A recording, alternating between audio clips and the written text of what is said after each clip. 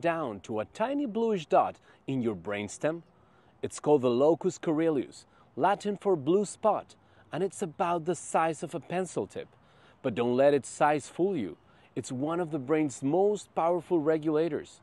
The locus coeruleus is the brain's main source of norepinephrine, a chemical that helps manage alertness, attention, and how we respond to stress. Think of it as your brain's internal wake-up call, keeping you sharp, engaged, and mentally agile. But here's the catch.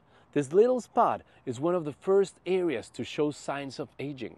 Studies now suggest it may be even the first brain region affected in Alzheimer's disease. That makes it a prime target for both research and prevention.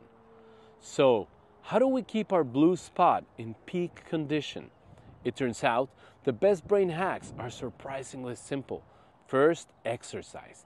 Physical movement boosts blood flow and norepinephrine levels, giving